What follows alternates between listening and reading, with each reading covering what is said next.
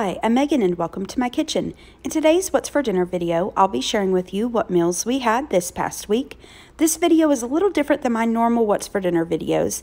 This week was fall break, so my husband and I went with my parents and two youngest siblings to Georgia, and we stayed in a cabin there. We ate out a couple times and we ate dinner at the cabin a few nights, so let's get into this week's dinners.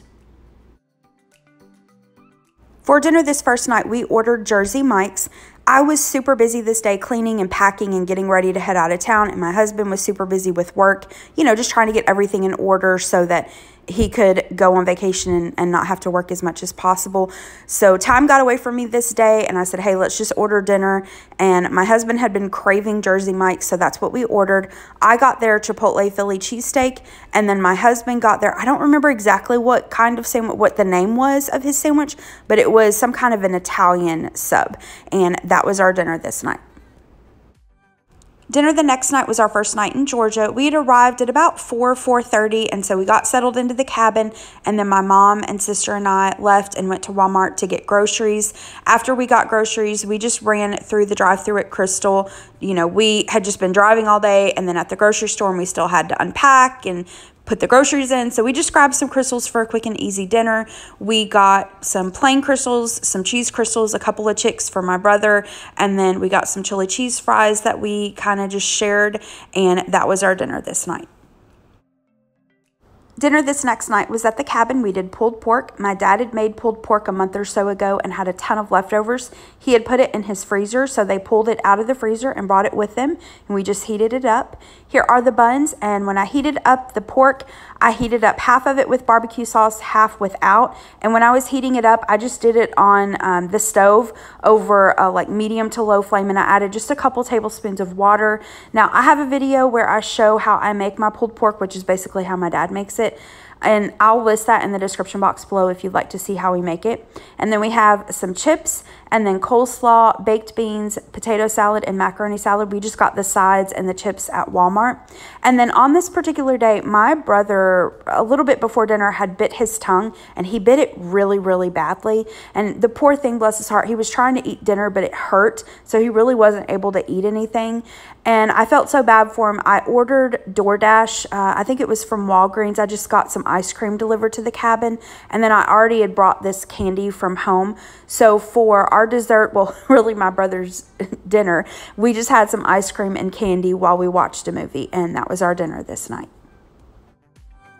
For dinner the next night, we grilled hamburgers and hot dogs, so we have some of the buns. And then for our hamburgers and hot dogs, I've mentioned this before on my channel, but just in case you're new or you missed that video, when we grill burgers and dogs, we like to grill half of them with barbecue sauce. Not everyone in the family loves it that way, but my mom, my husband, and I do, especially the barbecued hot dogs. They are delicious. And then I put some cheese on a couple of the burgers, and then we have, all the toppings for the burgers, so some lettuce, tomato, onion, ketchup, mayo, relish, mustard, and then we have some of the leftover sides from the pulled pork. And then I was worried that we didn't have enough, or that we wouldn't have enough sides, so I did a DoorDash order from a local barbecue restaurant and just got an extra side of potato salad, coleslaw, some macaroni and cheese, and then I warmed up the baked beans that were left over from the night before. And then I got a little sample of their Brunswick stew. My dad likes Brunswick stew, so I got that for him to try, and that was our dinner this night. And then for dessert, we just did a fire pit outside and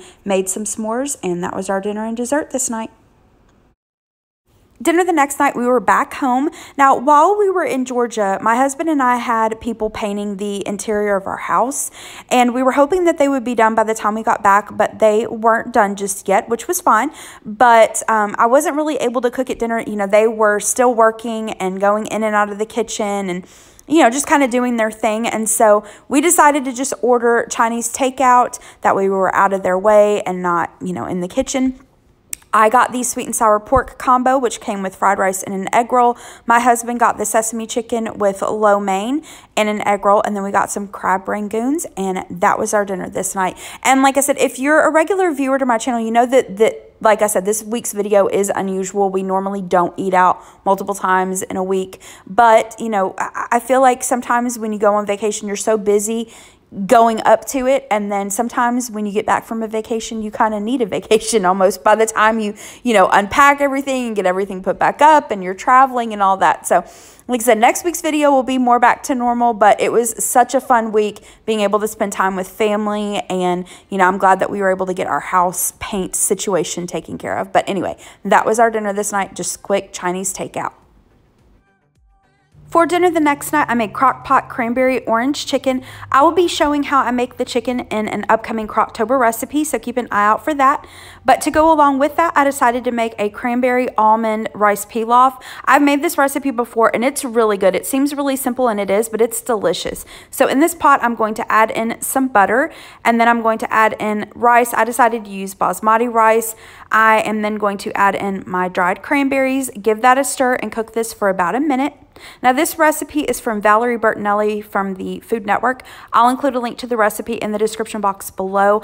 I'm veering just a little bit off of her recipe, which I'll make the notes in the description box below of what I did differently. Basically, I didn't toast the almonds because I'm using already toasted almonds, and I didn't do an onion just because, quite honestly, I was feeling lazy and didn't feel like cutting up a little bit of onion for this. But anyway, after a minute, I'm going to add in my chicken broth, give that a stir. Then I'm going to add some salt and pepper, give that another stir, and then bring this to a boil. Once it's at a boil, I'm going to cover this with a lid, reduce the heat to low, and cook this for about 18 minutes or until the rice is tender and all of the water is absorbed. Once that is done, I'm going to remove this from the heat and allow it to sit for 5 minutes. After that 5 minutes, I'm removing the lid and I'm going to stir in half of my almonds and just fluff that with a fork, and then that's it. The rice will be ready. Here's the finished pilaf, and to go along with it, I made some roasted asparagus. So I took some asparagus, tossed it with just a little bit of avocado oil, you can use olive oil, and some salt and pepper. I roasted it in a 400-degree oven while the rice cooked, so for about 15 to 18 minutes. And then we have the Crockpot cranberry orange chicken. Like I said, this will be part of an upcoming Croctober video. It will be out later this week, so keep an eye out for that. This is a really easy recipe. It's really dump and go, and it's just really 3 ingredients. So like I said, if you'd like to see how I make that, check that video out. Here are the plates. So we have some of the chicken and the cranberry sauce from the crock pot. Then we have the rice pilaf. I added just a little extra of these sliced almonds on top, and then the asparagus. And this was dinner this night. For the last dinner in this week's video, I tried a new recipe for chicken pillows. So let me show you how I made this. I'll include the recipe that I used in the description box below. I am having the recipe. In this bowl, I have some softened cream cheese. I'm just using, I can't say this new, I don't know, however you say that. It's reduced fat cream cheese. And then I'm adding some melted butter and then seasoning this with some pepper. And this isn't in the recipe, but I had just made some homemade ranch dressing and I had this ranch seasoning still out on my counter. So I added just a little sprinkle of that, and I'm going to mix that with a spoon until it's well combined. Then I'm going to mix in my milk. And then I'm going to add in my cooked chopped chicken.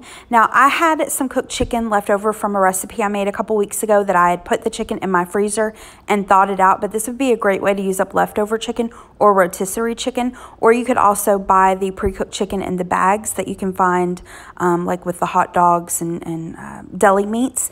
But once I've added my chicken, I'm going to stir it until it is mixed well and then move that to the side.